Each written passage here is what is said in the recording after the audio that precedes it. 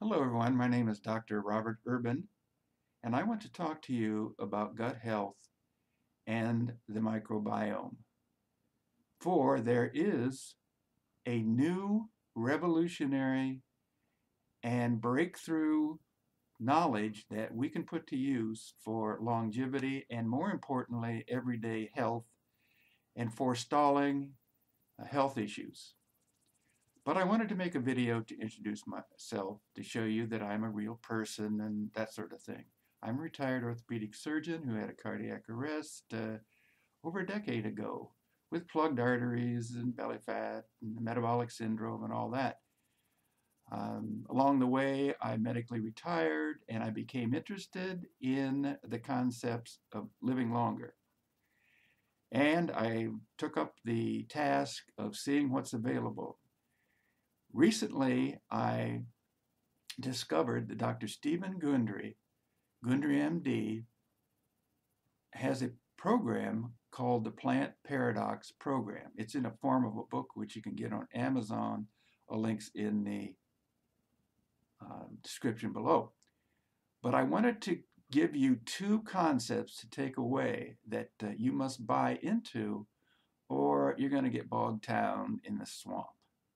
First of all, gut bacteria make up the microbiome, and just like other organisms, they want their children to succeed, grow up, and reproduce. And in that way, and to that end, they try to take over our bodies. And amazing things will happen, things I'm not going to discuss in this video, but it's things like cravings after foods that you know are not healthy. Well, it could well be, and probably is, your gut bacteria wanting to be fed what they want.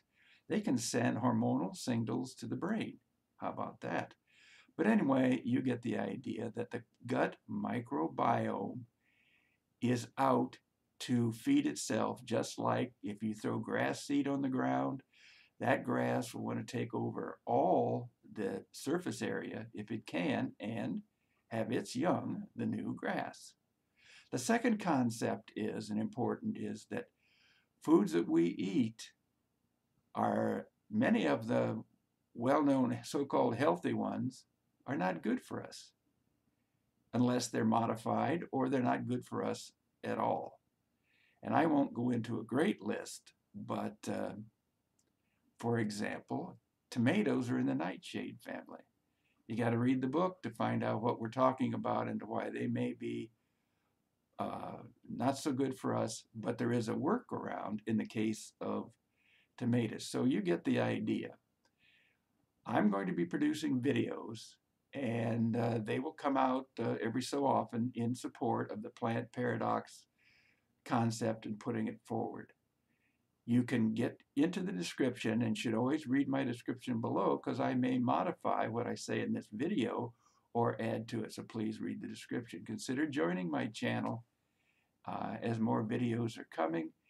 And let's get on to the concepts and practice contained in the plant paradox.